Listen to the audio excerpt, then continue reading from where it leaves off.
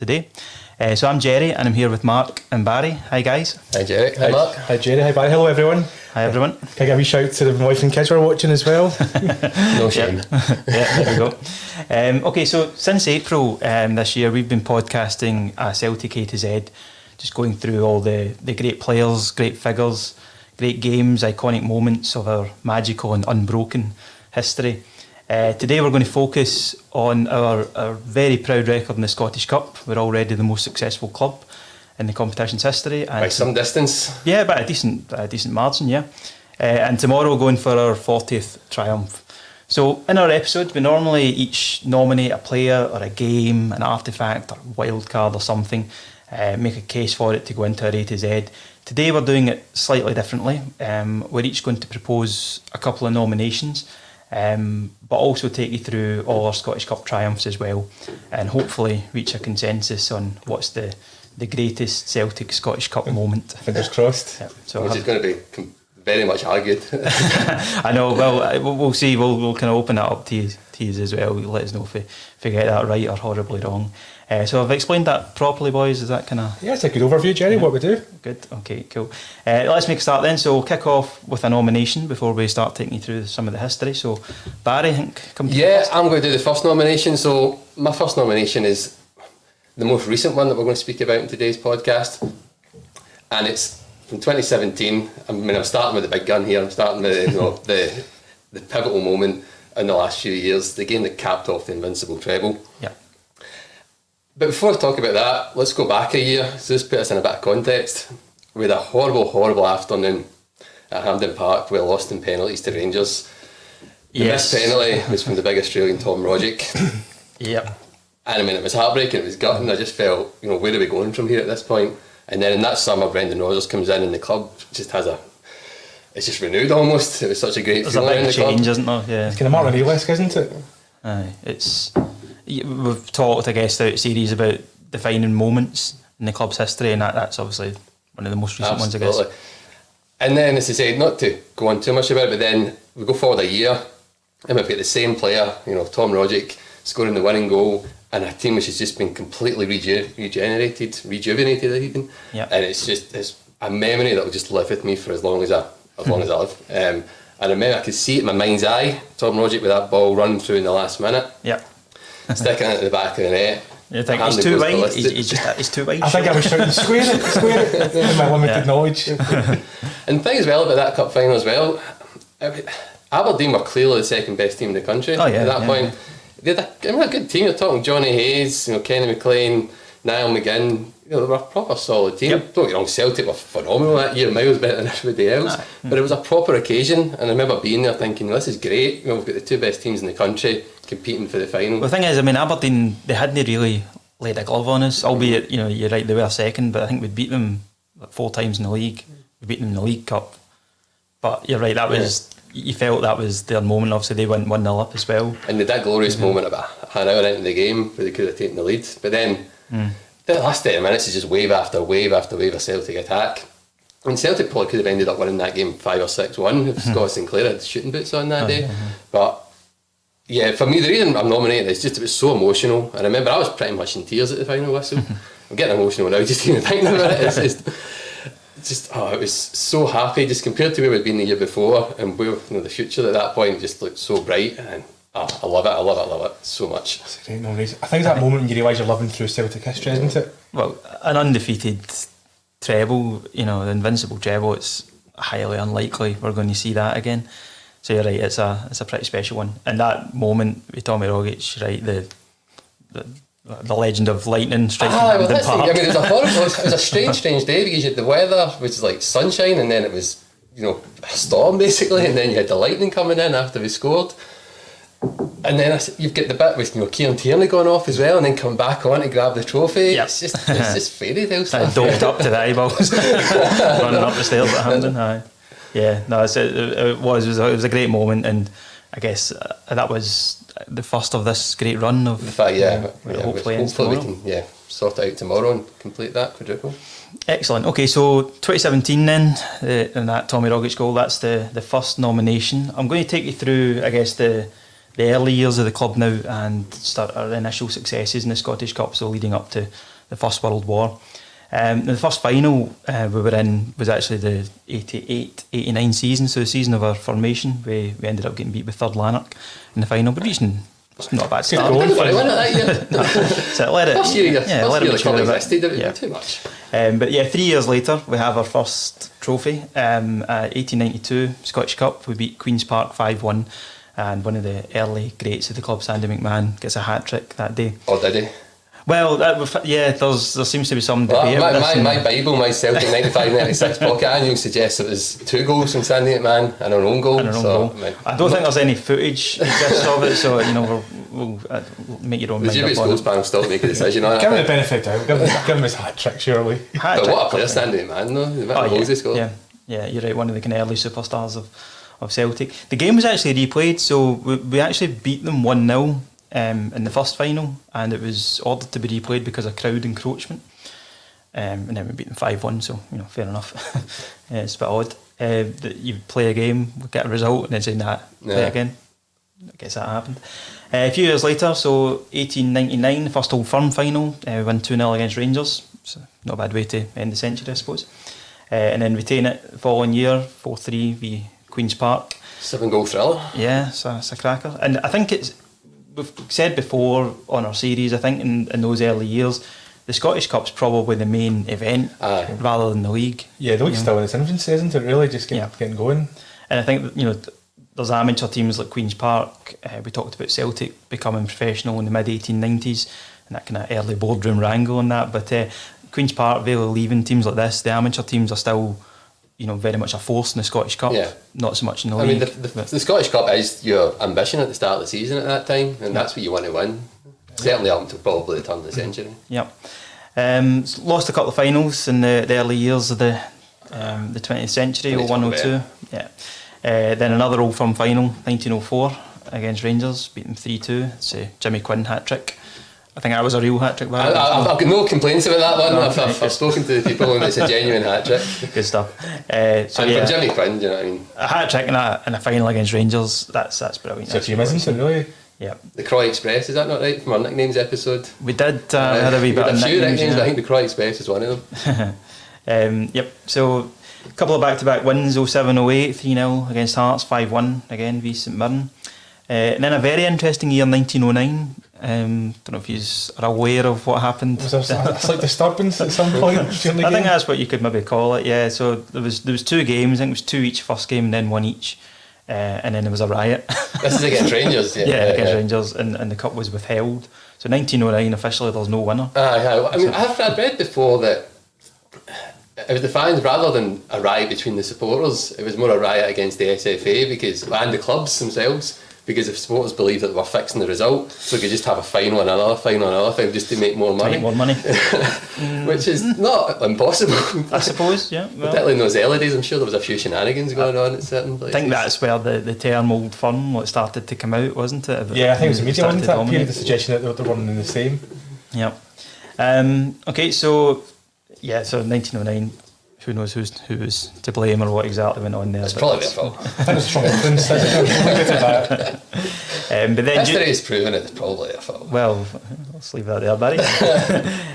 A great era for the club, though. That kind of 6 in a row going into the 1910s, won a few more cups leading up to the outbreak of the First World War. So 1911 beat Hamilton 2-0. Following year 2-0 against Clyde. And then 1914 against Hibs 4-1, and you just look at the names in that team, in that great 6 in a row team: Patsy Gallagher, Jimmy McMenemy, Ali McNeil. These are guys we've spoke about on the podcast, just proper legends of the club. Guys like McMenemy, gave his whole career to Celtic, and was effectively manager in the 30s as well. So it's that's right. And the cups are so important because they're going towards, fingers crossed, at another one tomorrow. Well, that's it. They all count. They all count. I know you're right. They're numbers, but 1 through 9 or something there. So so important for us. 40 tomorrow.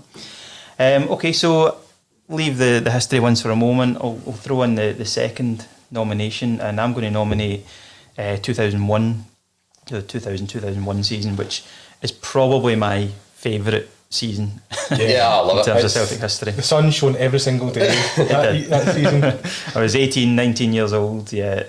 what's not to love? You know, it's a great period. Like I mean, you're 18, 19, you've got a great Celtic team to support as well, because like, it just makes all the difference. After years of not having a great one, it was nice. Exactly, because you grew up in the 90s, and you know, so we'll get to the 90s at some point. There's not a lot of success there, but yeah. So Martin O'Neill coming in, Barry, you talked about 2016 to 2017, and I guess just taking it from that kind of low moment. We'd lost the league by 20 odd points the year 21 before. Points, aye. Yeah. And then Martin O'Neill comes in, obviously turns it around. So I'm not sure anything will surpass that for me. If you look at the team we had, guys, Henrik Larsson obviously, Lambert, Sutton, Moravchik, Lennon, Thompson. I mean, they're all top quality European players. Yeah. And defenders, I mean, we had real defenders back then. Mjalby, Valharen, Raman Vega. Raman Vega. I'm not sure I would class Raman Vega as a top quality defender. He was good for 6 months. He's got a style. But just, big, rock solid guys and at the then back. Guys like Boyd as well, so experienced. Yeah. That's it. We had Alan Stubbs and Tom Boyd in the bench that day. Stubbs hardly played that season. Yeah. So it's real, I guess, quality all over the park. But yeah, I mean, we'd won the league at a canter. Some great games along the way as well, no less the 6-2 game. The cry was no defenders, that one. Brilliant, had a great t-shirt. And we're going for our first treble since Jock Stein and I guess the Lisbon Lions team, but 1969. In truth, it's probably never really in doubt. You say that, but you never know. It's like a one-off cup game, isn't it? It's a cliche, isn't it? But it's right, when we've been there before, games would be fine. But I know what you mean. Our confidence was so high that day. Yeah. The team was so good that... And we get, so McNamara obviously gets the first goal. It actually didn't start, it came on for Moravchik. I remember. My main recollection of that game is actually being in the pub, which I probably shouldn't say, but being in the pub, absolutely rammed full of people. Chairs everywhere, big screen. And McNamara, I remember seeing the ball going through to him, and I stood up on a seat. And I blocked the view for about 30 people in the pub. So they all missed the opening goal. I felt really bad about that after it. But it was... This is your opportunity to apologise if anyone... apologise for nothing. Because remember McNamara as well scored a double a couple of weeks earlier at Easter Road as well? He did 5-2. He had a bit of form as goal scoring. Yeah. And I remember the Hibs manager at the time saying, they kind of planned to contend with Moravchik. They knew we were going to play Moravchik, and then when he went off and we brought McNamara on, it just becomes a totally different game. So totally different players doing different things, isn't it? Yeah. So McNamara gets the first goal, and then second half a double from Henrik, 3-0, and pretty comprehensive victory. Brilliant celebration, like you were saying, with being 18, 19, it felt like you were out, a semi-final or a final almost every week at that point, and you could go out and celebrate. It's like you say, it was just such a great period, growing up. Yeah, I actually phoned in. So I think we worked together. We did work together. Yeah, you phoned in sick. I didn't have the guts to phone in sick, so I got your friend to do it for me and pretend she was my mum. And then turned up at work the next day, and we were like, "I sit with you, Barry. Aye. I'm over it now though. It's all right. It's fine. Up all night, Yeah, phoning in sick for the pub toilet. There was bedlam going on outside. I think that was possibly the first day I experienced a huddle in the street as well, stopping traffic for a huddle. And I've done huddles all over the world now, but I think that was the first one. So, very good times. Good memories. Yep. Okay, so we'll move on. Our next successes, I guess, in the interwar years. It's not as glorious a period for Celtic. Picking up after World War One. Next success comes 1923, beat Hibs 1-0, and then a couple of years later we're back 2-1 against Dundee. It's one of the most legendary moments in our history, which we'll hear about a little later. Look forward to it. Yep. Also, interesting note, that was our 11th success, and so that at that point we overtake Queen's Park, and from then on we are the most successful club in the Scottish Cup. So almost 100 years on, we've been the most successful team. I think Queen's Park are still sore about it. Probably, yeah. they never really recovered from that. You don't hear much about it. A few years later, 1927, 3-1 v East Fife in a Scottish Cup final. Yeah, it's bizarre, isn't it? You see that a lot in the early days though, like you say wins against Clyde and Hamilton and so forth. Yeah, 80,000 people at the game as well. Celtic East Fife. Celtic lost a Scottish Cup tie to Athley one time. Yeah, that's I remember you bringing that up. So moving into the 30s now, 1931, 4-2 against Motherwell. And we've spoken about this earlier in our series too, but there's a great team photo of that day with the Scottish Cup, and It's got guys like Jimmy McGrory, John Thompson, Peter Scarf, Chick Geatons, Willie Mealy, of course, is in there. It's just it's a really iconic image, all these guys together and winning the cup. And such with sadness as well, though. One of the guys like Thompson and Peter Scarf, they died at really young ages. Yeah, just in the coming years, that was the kind of last, I guess, that team was together. Obviously, it's the following season, I guess. Tragedy with John Thompson. So a few years later, another final, 1-0 against Motherwell, and then 1937 we beat Aberdeen 2-1, and do you know why that game's particularly significant? Record attendance? It is. It's a European record, so not only a Scottish or a British record. It's the largest crowd ever for a European football match. 147,000 people. I mean, it's hard to get your head around that, isn't it? That's just insane. I know you. I mean, we come from near Glasgow, and you see where Hampden is. I mean, it's quite a small stadium now, relatively speaking. But trying to imagine, almost 150,000 people in that space, it's just. That's wonderful. Can you imagine if you was the tide at half time? Listen to the game. I know, tragic. But yeah, happily we won it. I mean, it would be a pretty sour note if we'd lost that game. Interestingly, it's not Celtic related, but I mean, some of the attendances at that period are just. I mean, even when Celtic aren't involved, I was looking at a final. It's a bit later on. I think it's actually in the late 50s or early 60s, and there's a final between Motherwell and Dundee, and 130,000 people turned up for it. And I'm trying to get my head around. There's not 130,000 people in Motherwell. Who are these people? Who goes to the game? Is it just the day out? We just go to the Scottish Cup final regardless of who's playing? Maybe, yeah. And well, good on them. Yeah. But yeah, I mean, you're right. There's a period. There's about 40 year period where there was like over 100,000 folk at Hampden finals, or 90, 100,000 folk, and it's kind of glory days of Scottish football almost. Okay, so that kind of takes us up to the Second World War then. So we'll pause there for a moment and get our third nomination. Mark, coming to you. Thanks, Jerry. So my nomination is for the 95 Scottish Cup final. So this is a game where we beat Airdrie 1-0. Big Pierre scores in the 9th minute. It's a classic. It is. It's not a football classic. No, it's a classic Pierre goal. Big ball in the box. It's a great Tosh McKinley, isn't it? It's 40 yards. I love the goal itself. It's great. The cross and the header is brilliant, but just been generally. I watched the full game recently, and there's barely two passes put together. I think it was a high pressure game because you think November previous year, we lose the cup final to Wraith Rovers. I'm sure that was in the players' back of their minds. Airdrie and Northampton weren't renowned for their style of football. I mean, I think what they call it agricultural style would be maybe a compliment to refer to that Airdrie team. I think was it 100 yellow cards they got? And I think they were brutal. Yeah, I mean, let's be honest. So it was a huge final because it's the first trophy after the takeover in '94. Mm-hmm. With 6 years without a trophy, which is just incredible. And Celtic, I know we went periods longer than that without it, but in a modern sense, that's a long time. In your formative years as a Celtic fan, it's an eternity. Yeah, for us, I mean, it was pretty much our childhood was watching Celtic get beat. Yeah.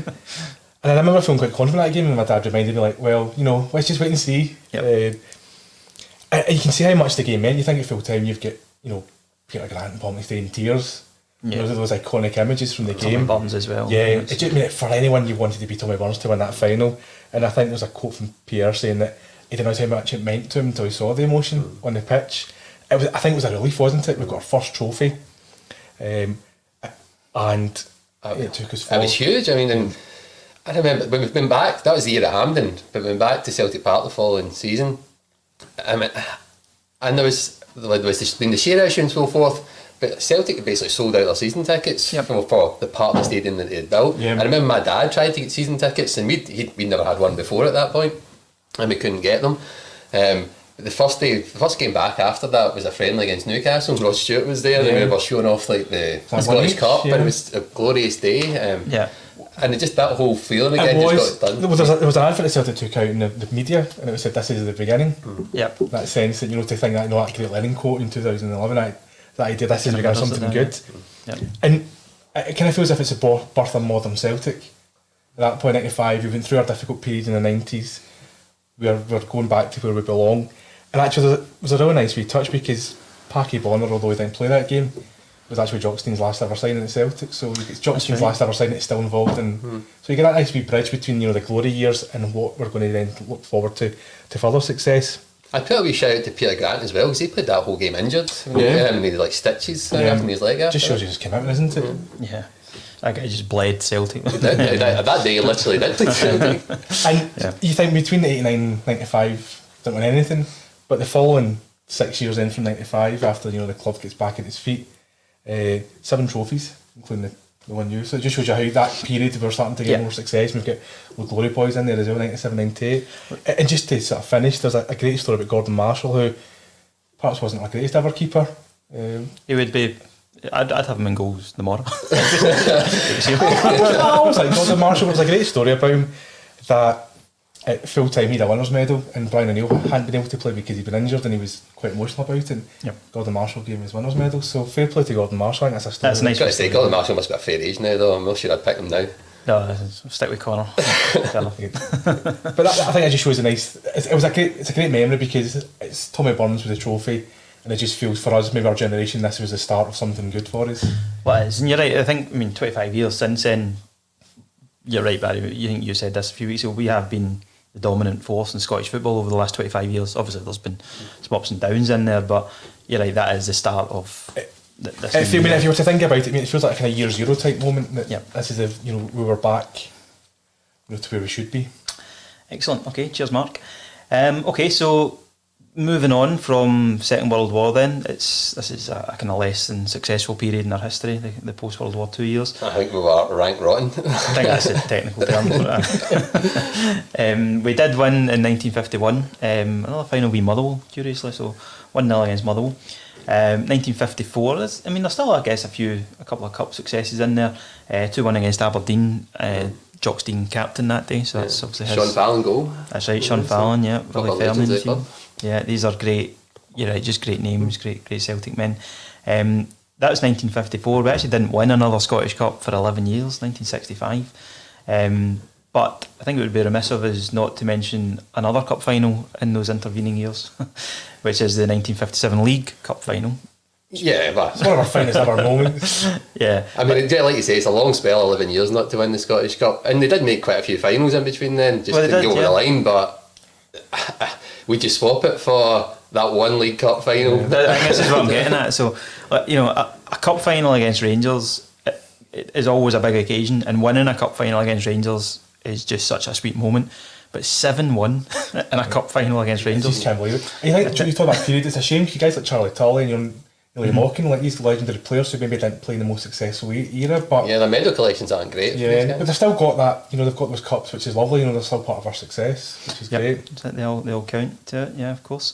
But yeah, so then, as I say, you're right. We lost a few finals in the early '60s. So I guess we were making finals. You've got the '61 final, for instance, that Jock Stein was the manager of Dunfermline. Yep. And obviously Jock Stein was a football genius as a manager, so there's maybe no shame in losing that particular game. But they were still getting there; they just couldn't go over the line. Same again, '63. Yep, and we were finishing like mid-table as well around this time as well. It's kind of 7th, 8th. Yeah, it's an odd period. Yeah, but then, as I say, 1965, everything kind of changes, and I know we'll probably come on to talk about this in a moment as well, but very much the start of an era. The Lisbon Lions, Jock Stein coming in that season, we win the 65 Cup. Couple of years later, we all know what happened. 1967, the only Scottish Cup which forms part of a quadruple, beating Aberdeen 2-0 to obviously round off being European champions, League winners, League Cup winners as well. It's not bad, is it? Yeah, it's a good season. It's up there. And then closing out the decade, another treble actually, 1969, 4-0 against Rangers. I watched the footage of that game recently as well. It's some hiding. That 4-0 in a cup final. 7-1 obviously is one thing, but even 4-0 in a cup final against Rangers, it's a great win, especially because Scottish Cup going for the treble. And they're all great goals. I think George Conley got a goal that day. It's just going down the keeper. And to beat Rangers in the final, tops it off. They're just a magnificent football team. There's no other way to put it. It is, yeah. It's it's right at the height of that team, obviously Jimmy Johnson and stuff. So, that's our last final. That's our last treble until 2001, which I mentioned earlier. So that's that big. It's usually how special they are. You think we're going for our fourth one tomorrow. It just shows you. These things don't come along that often. I know. We're living in special times.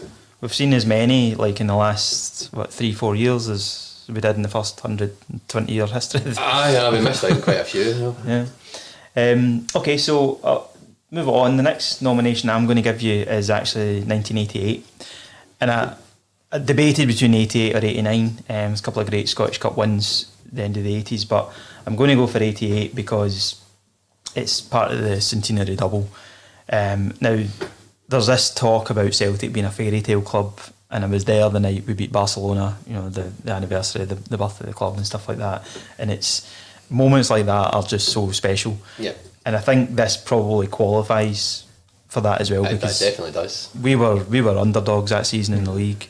Yeah, you go back to the summer of '87. Yep. And they're spending a fortune. Yeah, chock full of England internationals and stuff. The Sunez Revolution, spending heavily. We've lost a couple of stalwarts. Big players. Murdo McLeod, McLeod. Yeah, so there's a bit of, I guess, turnover at us. So they're just throwing money about. But to win the league that season is magnificent in the centenary of the club, and then to follow it up, obviously playing Dundee United in the final. I think Dundee United, were they in the UEFA Cup final that year as well? Was it that year? I think it was the year before. I think '87. I might be wrong with that. I think it was '87. They were in the UEFA Cup final. They certainly they're a top team at that point. Clearly, yeah. I mean, so that, and obviously they'd won the league a few years before as well. So a really great Dundee United team, and they actually go 1-0 up in the final. Kevin Gallagher. Yep. Relation of Patsy Gallagher. He is indeed. Yeah. Should have skied it, really. Yeah. I mean, he obviously went on to have a great career in the Premier League down south and that as well, Scotland International. But they go 1-0 up, and then Frankie boy McAvenny gets a double. So obviously equalised, I think, was it 70 odd minutes, and then last minute winner. Like scoring a last minute winner in a cup final. When you're a boyhood Celtic fan, it's got to be very special, isn't it, for the player? And you've spoken about it, there's this proper handing in the sun moment that day. My overriding memory of that day, and I don't remember. I was only 6 years old, so I'm not going to say I remember watching the game on TV, but I've got a vague recollection of the day itself and just the glorious sunshine. And maybe I've just taken that from the TV, maybe I've just adopted that, but you see the pictures on the TV and it just looks like you're in Bermuda or something. It's like blue skies, there's not a cloud anywhere. It's how you picture a cup final, isn't it? Because normally we kind of rain. Well, it's that open stand at Hampden as well. There's no roof at that point in the Celtic game, so it is so colourful and bright, and yeah, it's great. I must admit, I've often pretended I remember the 88 and 89 games. In truth, I don't think I do. I think the first one I actually remember watching is 1990. I kind of remember 88 as an event because you had the centenary, and then you've got the Garden Festival as well in Glasgow. I remember the Garden Festival and the big the flower crest of Celtic. Yeah, so I do remember that. So there's wee bits and pieces, I guess, in there, but I think it's maybe just clouded by watching footage of it. A wee shout out to the semi-final that year as well, though. It's a cracking game against Hearts, and we're 1-0 down, scored twice in the last 2 minutes. All right, just to make the finals. That was that team's thing, wasn't it? Never giving up. Lots of last minute winners. Yep. Cool. So that's the centenary double 88 in that cup final. There's my second nomination I'm going to throw in.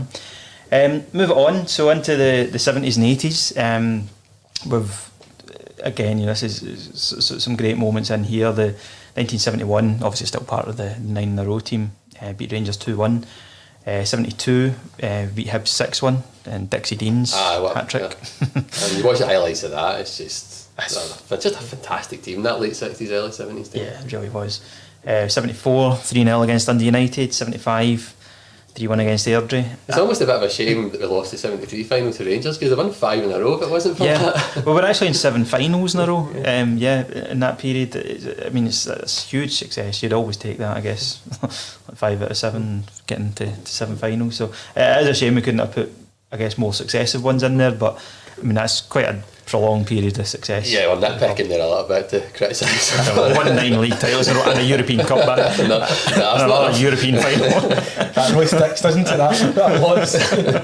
Yeah, I think if I could pick anything, it would be the Feyenoord game in 1970. I'd want to change from that period. But yeah, so 1977, another Old Firm final, 1-0 against Rangers, and that's quite a defining moment as well. I think that's Kenny Dalglish's last game. 77, yeah.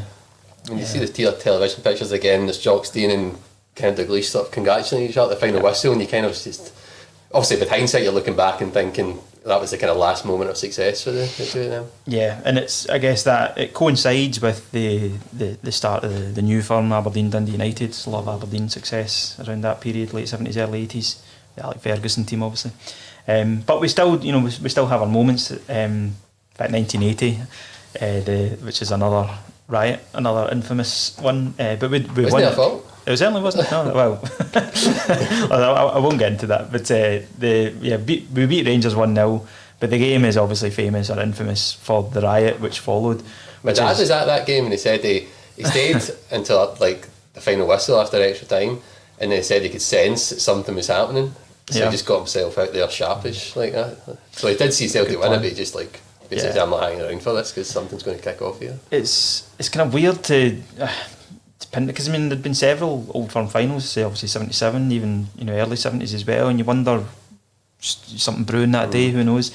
But it's a kind of curious moment, and it's obviously the reason we can't get behind that game anymore. 40 years later. Yeah, there's some great. I won't ridicule myself with an Archie McPherson impression, but I think you should do it. His commentary on the riot is just brilliant.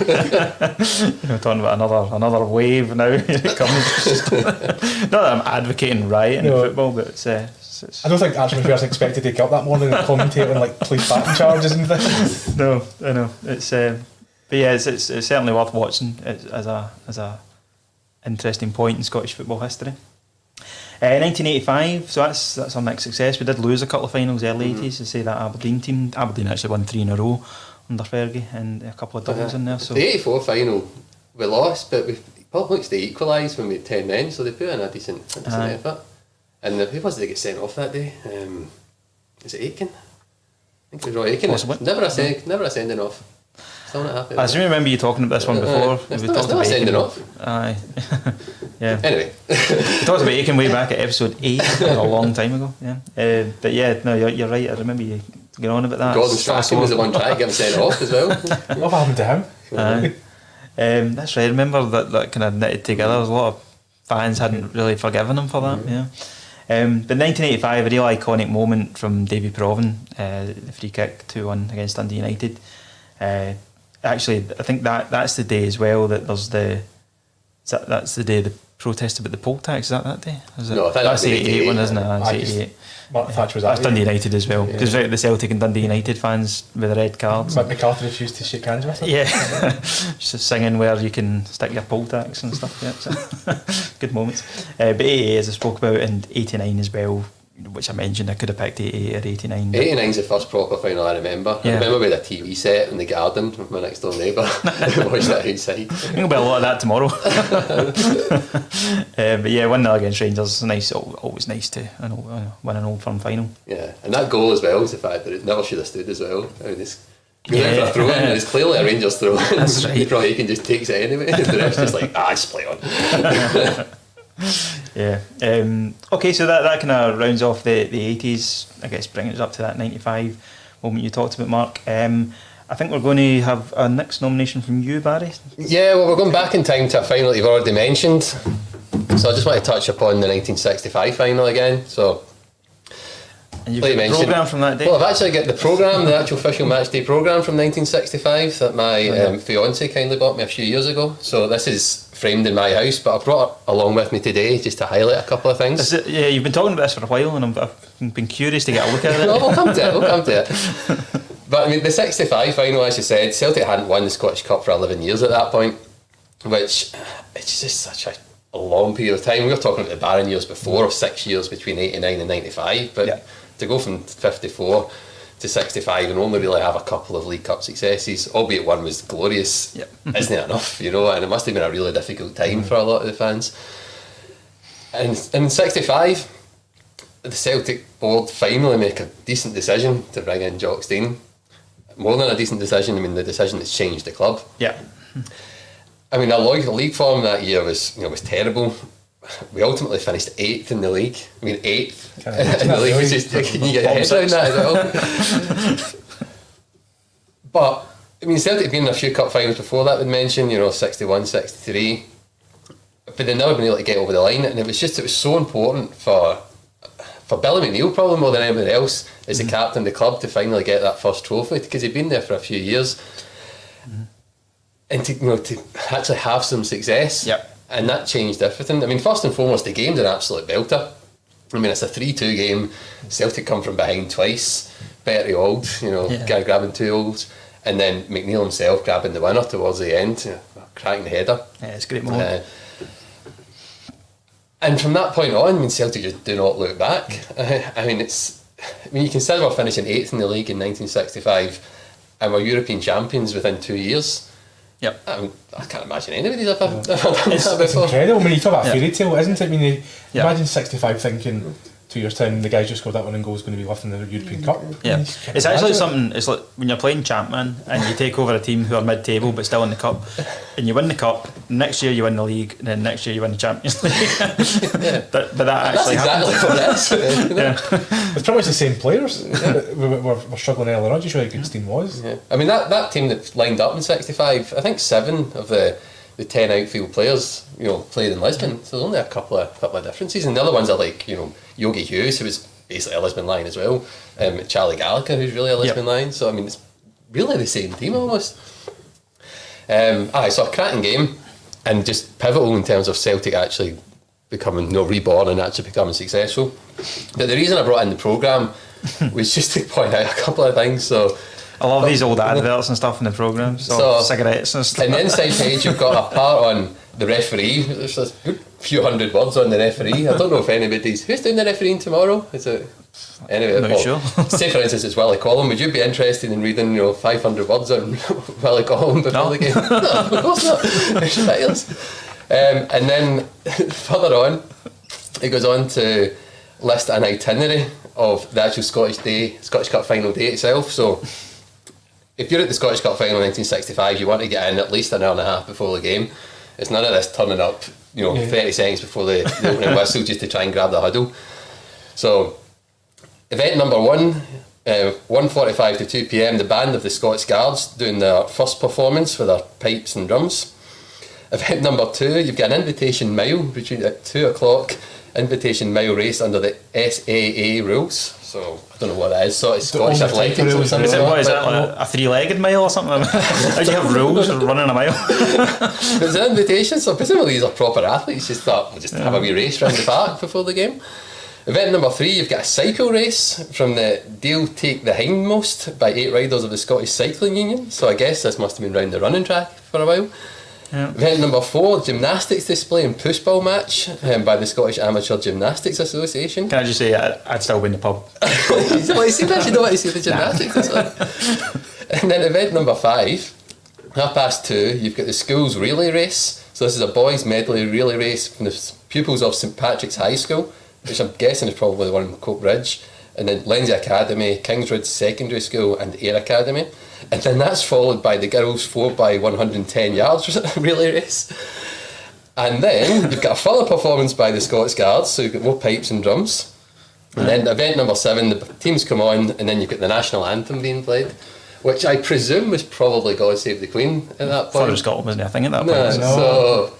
So I don't know, that wouldn't go down well. In these days, I wouldn't have thought. It's not been done for a while. So. Do you think anyone went just to watch the pipe bands and left for the game? Maybe that's what all those thousands of people. It was just there for the race. That's the race over, guys. I don't know how we got on. But I don't know, maybe we should bring these things back for the Scottish Cup. I've said that, wasn't it? When it seems to be Scottish Cup final day was an iconic moment in Scottish football calendar that they entertain people, very much of its time. But maybe they could do that again, make it a big event. Yeah. No, okay, no, cheers for that, Barry. I do want a proper look at that. I say I love old adverts and stuff, like Punch magazines and stuff. There's like cigarettes and alcohol adverts, which you don't see very much of. Join the army. Join the army, that's in there. I've seen really old media from the 30s and 40s, and like the equivalent of a hotline, you'd send a letter in.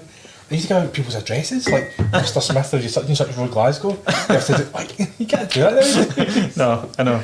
You can just hide behind a Twitter handle these days. Yeah. Okay, cool. Cheers for that, Barry. So, into the 90s, which, let's be honest, is not the greatest period. I feel I've said that a couple of times already, but we only, one Scottish Cup in the whole decade is pretty poor. I think I went to the final in '99 against Rangers. That was a horrible day out. It wasn't brilliant, was it? But I it all changes, you know, as I mentioned earlier on, 2001 Martin O'Neill, or 2000 Martin O'Neill coming in, winning in 2001. Martin O'Neill did add another 2, so 2004 beat Dunfermline 3-1, and then 2005 1-0 against Dundee United. I think that 2004 game, that was Larsson's last game. It was a real Larsson was brilliant that day, 2 brilliant goals, just a world class player. Yeah, we did a Henrik Larsson special actually a few months ago now, so you'll still be able to get that if you look back for it. We picked out our 10 favourite Henrik moments. I think that it's quite hard to do as well. That's the thing. I've not made it. That was in the top 10, but it was hard to get 10. Yeah, right, because there's just so many. He's like a top amazing. I know.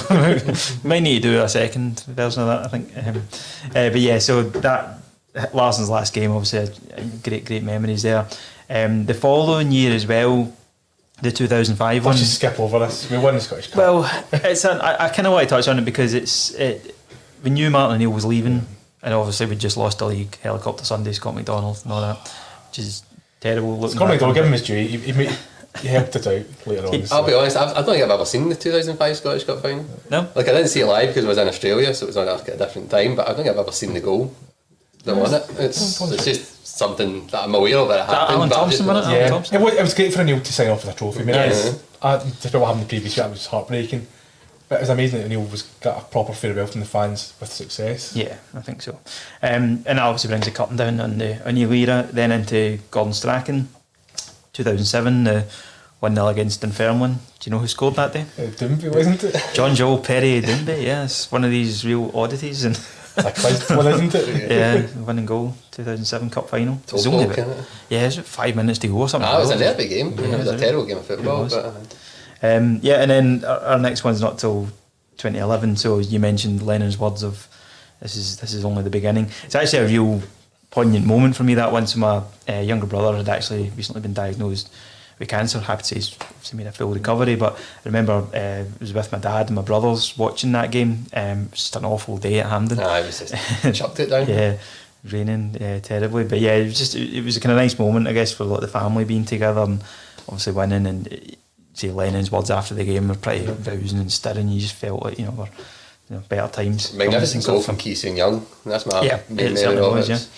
Yep. And it did feel like the beginning of something, to be fair, because we only just narrowly missed out in the league that year. And it's disappointing, that league, wasn't it? But it was good to get the Scottish Cup because it kicked us on the next. Well, we won the league the next year, albeit there was some strange circumstances surrounding it. But we would have won it anyway. We were comfortably ahead, I think so. But that's obviously the start of the current 9 in a row.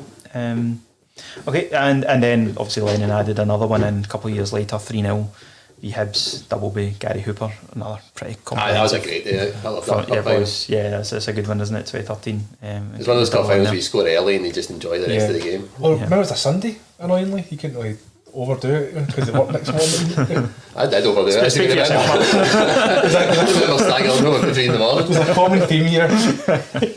Cool. Okay, so that's. I guess that takes us up to almost modern days. Mark, do you want to fill in anything? You've got another nomination for us? Yeah, so I'm going back into the distant mists of Celtic history.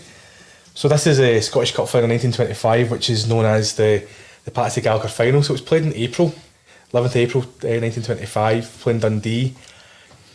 And it's part of Celtic folklore, this game, because of a goal that's scored by Patsy Gallagher. So Dundee taking the lead. Yep. And Patsy Gallagher was 34 years old at this point, one of the elder statesmen of the team. He was already a Celtic legend. He was a superstar. He was more than a legend. He was known all over the world. So we're looking for a goal, and Gallagher does his magic. He's known as the Mighty Atom. Gets the ball, dribbles into the box, and he goes down, and everyone's thinking, "Oh, good effort!" But takes the ball between his legs, does a somersault into the Dundee goal to make it. And sadly, there's no footage. All we've got left are some cartoon drawings at the time. There's some great illustrations of it, and I've seen a kind of animated one as well, step by step. I don't know if you remember Carlton Cole tried a similar goal. Didn't quite pay off. It was the same idea. That's not how I imagined the Patsy Gallagher one, I must say. I've tried a lot of crazy things in my time at fives, but I've never tried anything like that. Like somersaulting into the goal.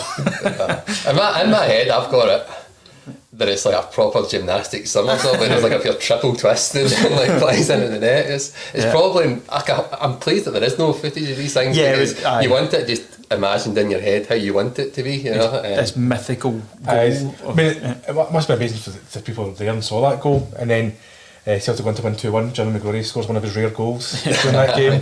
Didn't pleased with that. But I mean, he said Patsy Gallagher was a legend by that point. That was his 4th Scottish Cup medal. He won his first one in 1911. Yeah. And you know, he's one of these guys that are still talked about. You know, we love skillful attacking players at Celtic. You know, they play the Celtic way. It's a great story when Patsy Gallagher made his debut in 1911. Jimmy Quinn had said to Willie May, that's going to be manslaughter if you let him play, because he was so small. We know football back then was a bit more robust and rugged. So I was doing a bit of research. Patsy Gallagher was 5'7", so equivalent to Sean Maloney's 5'7". That gives you a rough idea height. 5'7". Yeah. I thought I had more than an inch on Sean Maloney. Whereas Brian McLaughlin was 5'4". He was a big guy. So he was one of our smaller players. So I think Brian McLaughlin used to run around with a curtain basically as well. It wasn't like a football jersey. Wear the hoop. But Patsy Gallagher, so I think in those days, when 5'7", it's not exactly small, but I think when you're playing that type of football, you know, the muddy pitches, the big boots, to be a skillful player nowadays was incredible. So sadly, we don't have an awful lot of footage from that game. In fact, we've got no footage from that game. We've got this kind of pathy style, you know, news reports. Yeah, it's funny when you look back at that kind of era, because there's a couple of things which have survived. There's like Glasgow Cup finals, which there's footage of. Because I think there's very few of Jimmy McGrory's 500 odd goals that are actually caught on film. It's, in some sense, it's disappointing, but on the other hand, well, maybe it adds to the footage you have from those sort of periods, because it's the quality of it and the frame rate, it kind of feels like it's come from another world almost. It doesn't feel, it's hard to recognise it as proper football. There's a good style image of, I think, Patsy Gallagher during a game when he's basically got kind of one leg thrown over his shoulder to try and hit the ball. So I think that just gives an indication of, you know, just how skillful he was. Yep. And how we touched on earlier, these guys are legends, and because of their success and because of their hard work, we can still celebrate, you know, the fact we're adding trophy after trophy. So, and you think outside Park Kids, you've got that lovely big banner goes around. You know, that is the story of the club, you know, the story of our success. Yeah, no, you're absolutely right, Mark. Thanks for that. Okay, so we'll just kind of round off now. Just a couple more to go. We've got and I guess it's the last 3 years, and obviously the huge success we've had over this recent period. Barry, you took us through the 2017 game. Lovely. A fantastic moment. I'll start crying again. The following year, you know, 2018, 2-0 against Motherwell. I was actually in Dublin for my brother's stag do. Remember watching it in a bar in Temple Bar, the Badass Cafe. Big celebration, big huddle in Temple Bar afterwards. I mean, that was proper history. I mean, myself and Mark went down to the stadium for the old top bus that day, and it was just pandemonium, wasn't it? Yeah, only way you can describe it, pandemonium. I mean, it was... I remember just running after a bus. I thought, I go in Manchester after double decker. They got up to Celtic Park, and then there were smoke bombs going off, and then people were crowding the road, and then they were trying to go up the Celtic way, and nobody really knew what was happening. And then there was like a wee presentation at the top just outside the stadium, but we didn't even know what was going on because you couldn't hear anything. I just felt... I've watched footage of it, It's just... Because at that point you're thinking a double treble. It had never been done before. Look where we are now, you know, it's unbelievable. But last year, which seems so long ago in so many different ways. It doesn't seem to eternity. Yeah, but 2-1 against Hearts and an Eddie double. The second, just an absolute peach. It was quite nervous because they took the lead. Yep, but obviously we got that penalty straight away to get back in terms. I'm sure we'd take the same again tomorrow. I don't know, I hate going behind in the cup final. Hopefully, well, no, obviously, ideally we would just have one of the Hibs ones I was talking about. We score early, win 3-0, that'll do. Yeah, take that. But yeah, anything at all like that tomorrow we'll take, and if Eddie can get another couple of goals, we'll get to maybe kick on. To Lennon boys tomorrow. Yeah.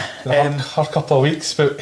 It has been a tough couple of weeks, but you know, we've had such a prolonged period of success, particularly in the Cups. It's very difficult to criticise getting knocked out of the League Cup when you've won, 37? I had to at some point, so I'm just thankful that we've had this period of success. But you look at this 37 Cup wins in a row, Ross County, St Johnstone, teams like this are your bang average Scottish football sides. If you played Ross County 37 times in a row, of course you're going to get beat once. You know, it's this kind of... It was always going to come to an end. I think compounded with... I mean, Europe's not been great this season.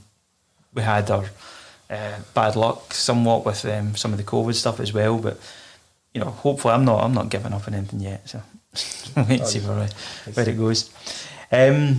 Okay, so that I guess rounds off our history in the Scottish Cup. I think we're going to we normally end on a vote So we normally each kind of propose, well, what's our favourite moment, and then we'll have a wee round table vote. So, Mark, do you want to, what's the one you're putting forward then? Okay, well, I know I can't vote for myself, not that I would have done anyway, but I think 65 is so important, you know, Jockstein's first trophy, and just the period that comes from that is just incredible. Okay, cheers, Mark. Barry? For me, I mean, it's difficult. There's some great memories in there, and ones that I was, you know, personally at, and then ones from, you know, way back. The 95 Cup final holds a special place in my heart, simply because it's probably an age thing more than anything else. It's because we had those barren years, because we were so young at the time, and we hadn't seen Celtic win anything really. And also the circumstances of Fergus McCann coming into the club, and the club, you know, being run properly for a change, you know, and buying players. Yep. I think 95, and for guys of our generation, is probably the most important one, because I don't think the cup finals in 2001 actually happen unless we win something, you know, in that mid-90s period. Yeah. And that's why I love it. So I'll kind of pick that as my favourite Scottish Cup moment, albeit the game itself is awful and I wouldn't advise anybody to watch it again. But just watch the celebrations afterwards. So obviously when we do this, the rule tends to be you can't vote for your own one. So I think I'm going to side with you both, I guess, with you, Barry, just there, Mark, your nomination of 95. Cheers, Barry. For largely the same reasons. I think it's very much the rebirth of modern Celtic, and it's the first one I really remember sitting, I watched the whole game and just getting properly into it and celebrating. When you see Tommy Burns, Paul McStay, Peter Grant afterwards in tears, and just how much it means to these kind of guys, everything about it is fantastic. And you're right, since then it's like a marker that for the next 25 years. I remember watching race overs with my grandfather, and I don't know where I get my nerves from, seeing him, and then he passed away unfortunately in April 95. So it's kind of special. That's really special. That cup final, I felt as if, and it was just that's what I love about Celtic, is that we have our disagreements, but we're all a big family. Yeah, you know, and we've got so many special moments. And today, you know, raising money for charity. Aye. It's, we're a big group of people, the Celtic family. It is. Yeah, there's been a lot, and you know, we've given you a wee episode today. We've covered a lot in our podcast, and there's just some great stories which you unearth going back over Celtic's history. And we've got a few more specials, a few more episodes we're going to be doing coming up, hopefully, talking about more of these kind of things. But that's, I guess, our Scottish Cup one today.